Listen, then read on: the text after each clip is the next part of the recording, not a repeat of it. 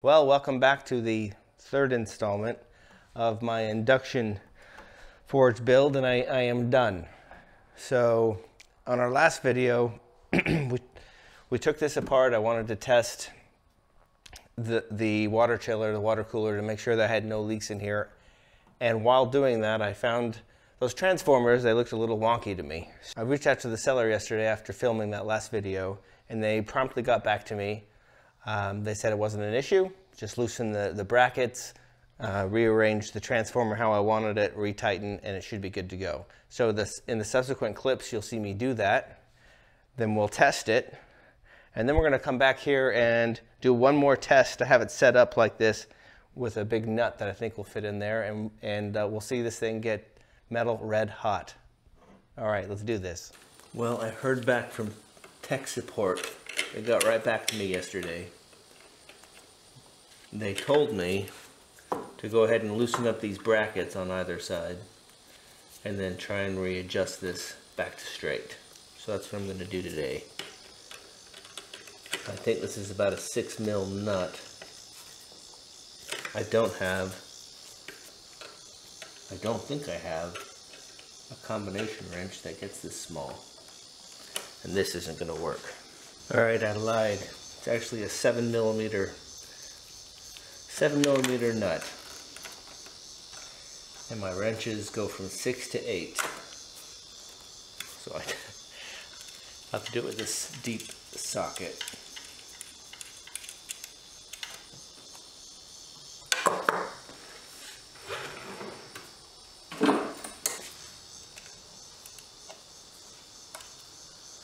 Come here, washer. There you go.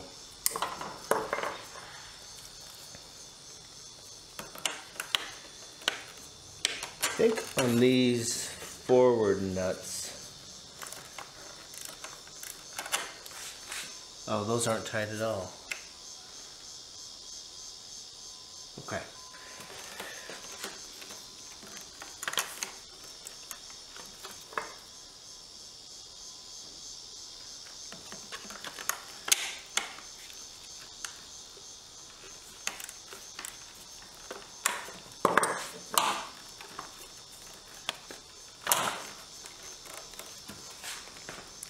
This is a tight working space.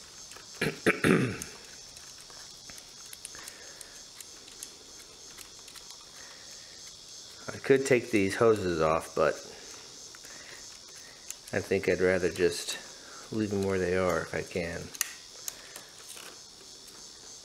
Alright, there's nut number 2. Let's see if we can't get that washer off. There we go. Now this nut on this rear nut I want to really loosen up.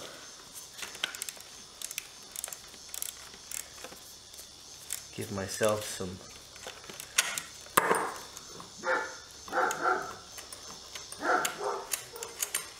and there go the dogs. Okay, so that's loose now. Now, will these will adjust. Okay, let me do the same to the other side. Maybe we can stand these up. I don't know if you're going to be able to see this, but I've got these brackets loose on both sides. I don't know if this copper is supposed to be loose on here. I guess it is. So now I'm going to try and adjust this. Well, you can see where it's shifted right here. I'm going to try and line these back up.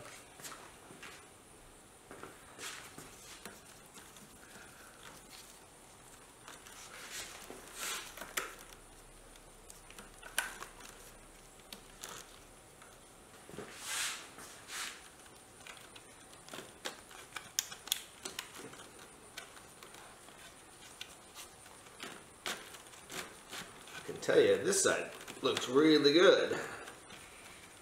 The other side that you're seeing it from, still crooked.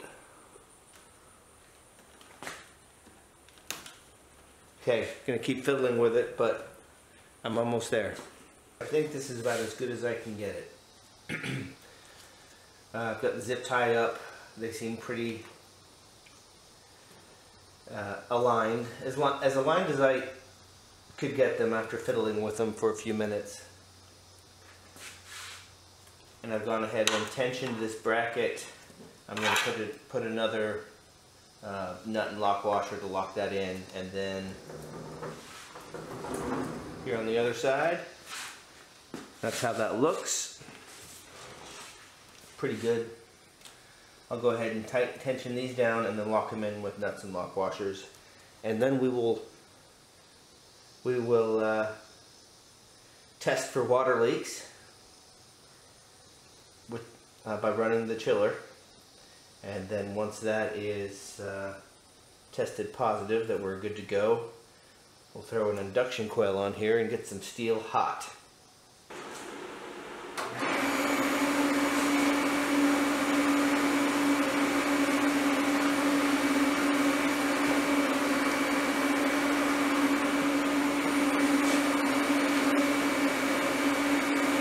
No leaks.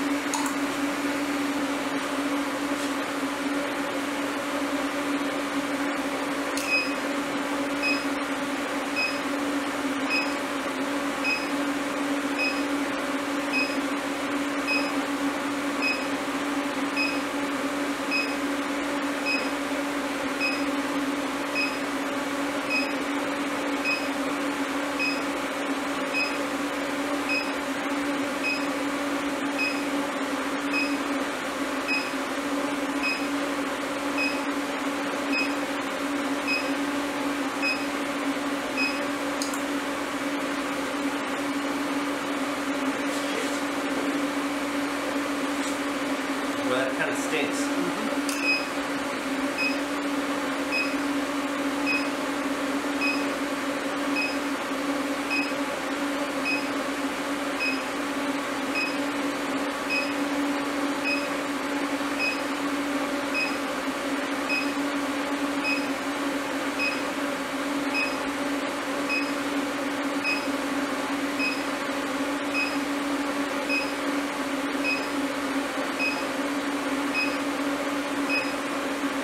That's 30 seconds.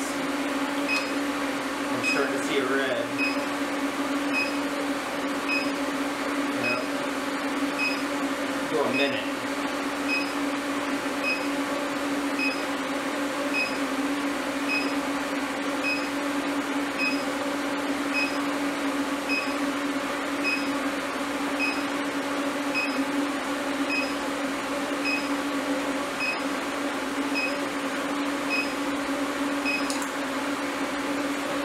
Alright, there's 1 minute. Pretty red. It is working.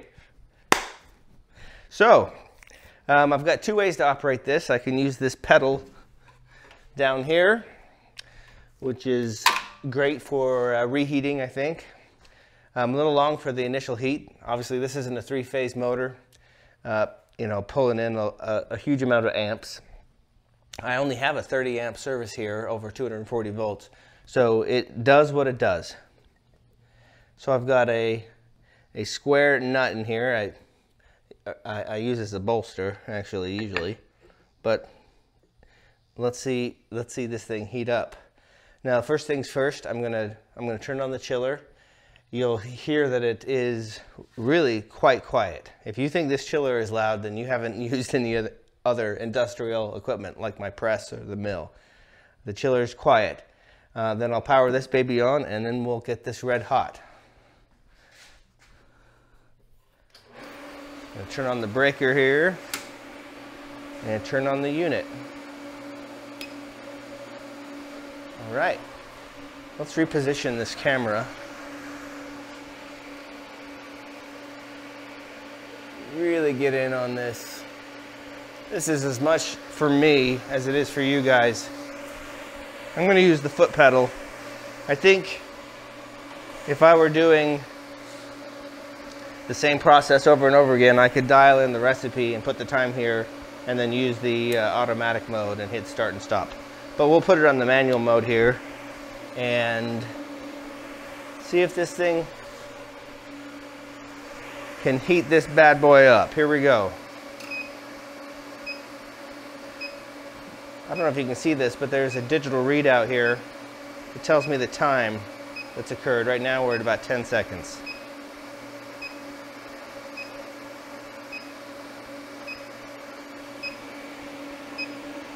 That is smelly. Woo!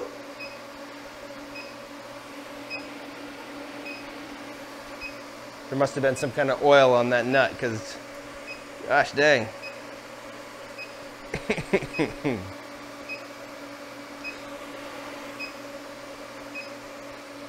So it's been about 40 seconds now. Max. Oh, it's getting red. It always works outside in. We are at coming up on a minute. 1 minute. And this nut is probably, or this bolster plate's probably 2 inches by 2 inches by about 1 inch tall.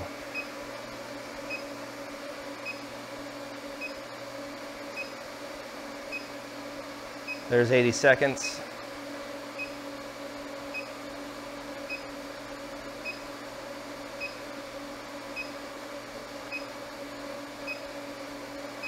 There's 1.5 minutes.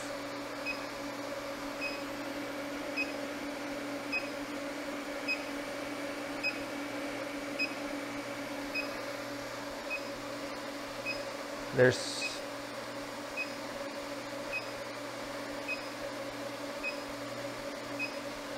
well, I lost count. It's getting red though.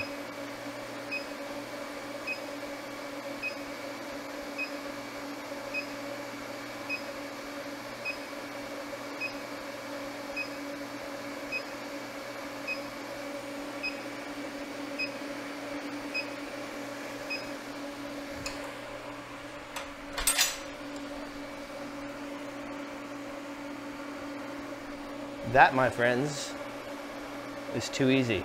Look at that thing. I think I'm in love. Still hot.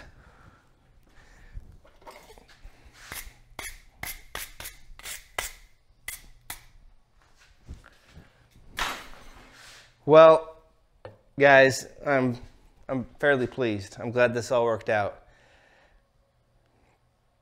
I'm very happy that the seller on eBay was very responsive, got back to me very quickly with each of my questions, even though they were, maybe to them they were stupid questions, but to me this was important. It works great. I'm excited for future projects using this, and it fits nicely in my small shop. Thanks again for tuning in. I hope you have a great day. Take care. Bye.